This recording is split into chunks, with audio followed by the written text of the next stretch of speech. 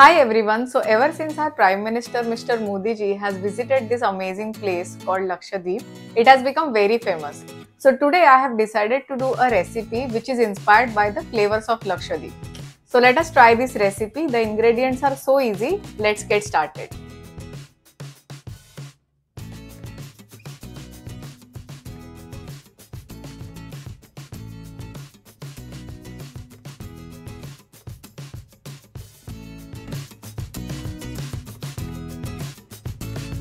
Let's start by creaming 45 grams of soft butter and about 40 grams of icing sugar or powdered sugar. Now if you want to know more about sugar, you shouldn't miss my detailed video about sugar which I have already uploaded on my channel. Type sugar in the comments below and I will share a very informative video with you all. As you can see, our creamy mixture is ready. Now to this beautiful creamy mixture, we are going to add about 50 grams of desiccated coconut because we are making Lakshadweep flavors inspired cookies today. And desiccated coconut or coconut is so famous. It is one of the beautiful flavors that Lakshadweep has to offer. Along with this, don't forget to add a pinch of baking powder. Mix everything using your spatula. After this, let us sieve about 50 grams of maida and mix it very nicely. See, when you sieve your maida, you are going to get a very dry mixture, but don't worry, in just a matter of 5 minutes, the entire dough is going to come together so that we will be able to make our lovely crispy coconut cookie dough. Now here we are learning how to make cookies at home which are inspired by the flavors of Lakshadweep. But if you are actually traveling to Lakshadweep, please do try kadalaka, a type of cake which is famous in Lakshadweep. This cake is baked in pressure cooker and not in OTG. It is very moist, nutritious and healthy cake and it is made using chickpea flour or besan. Now there you go. Our beautiful dough is ready. Have a look at the texture of this dough. You will not be able to make cookies by rolling this dough in your hand. You will have to use piping bag for making these cookies. So I will be using my piping bag which is fitted with an open star nozzle because I want to have a beautiful decoration on my cookies.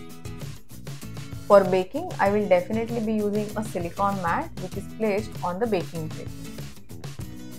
Now put this mixture into the piping bag. Like you can see, I am using open star nozzle which is big in size. Now remember, these cookies are going to spread during baking, so please ensure that you are placing them at some distance from each other.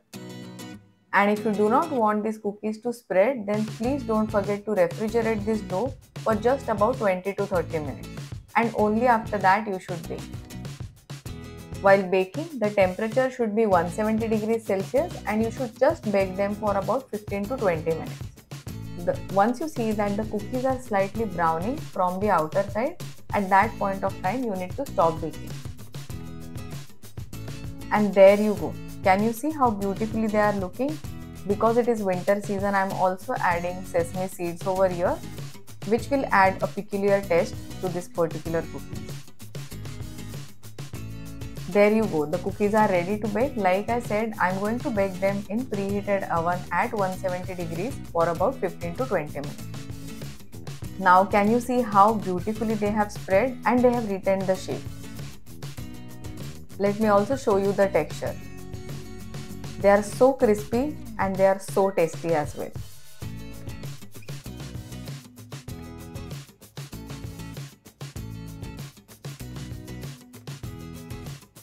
So guys, our crispy coconut cookies are ready. Let me show you the texture of these cookies.